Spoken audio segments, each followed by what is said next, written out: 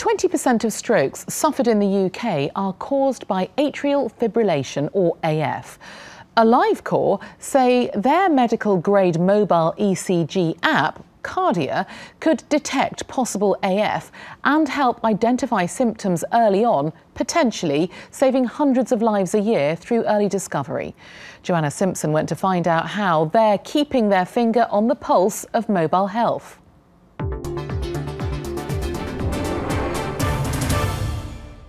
Right, you'd like to take a reading. Should we have a look? I'm doing a reading now. Louise and Lucy Fellows are checking their heart rhythm.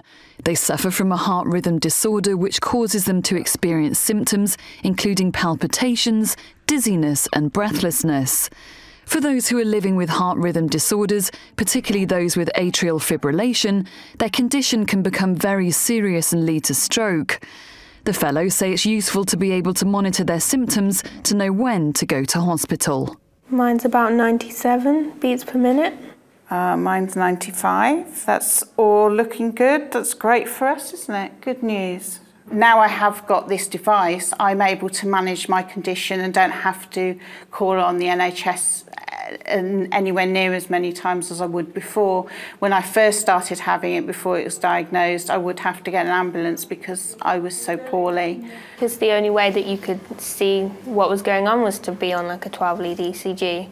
And especially as it's medical grade technology, that you can actually really trust it, because you can get like fitness things that measure your heart rate, but especially if you've got an irregular heart rate, then you can't really trust it, that it's going to be showing you what's actually going on. But the fact that it's medical grade is that you know that that is what's really going on. Absolutely.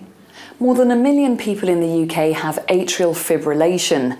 Their risk of stroke is 5 times greater, but a third don't even know they have it.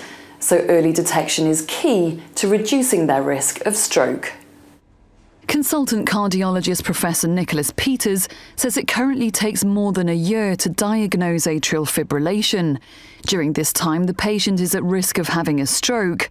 The societal cost of stroke in the UK, according to the Stroke Association, is thought to be £9 billion a year. And what impact could this have on the NHS?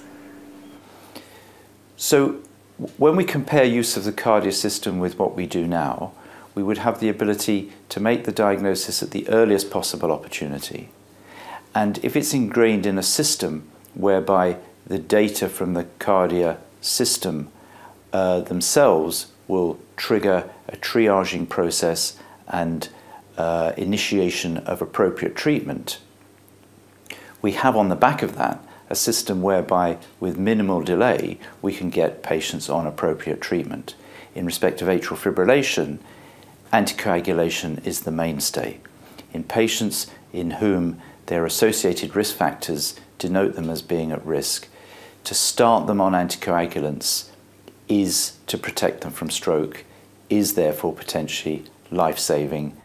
The Kardia app has received important forms of validation, CE mark and FDA clearance in the United States through published clinical evidence.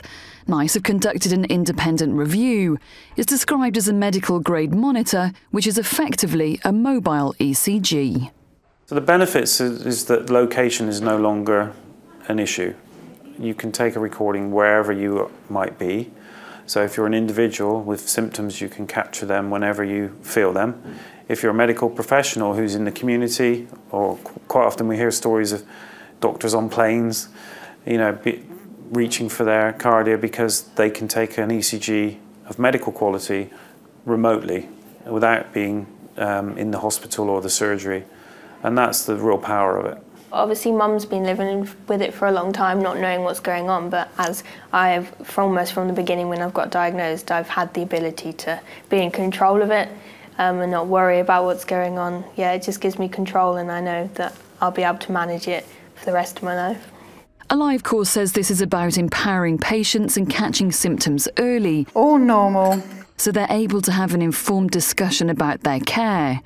It believes if the NHS embraces this mobile technology, it will help reduce costs of stroke-related illnesses and ultimately save lives.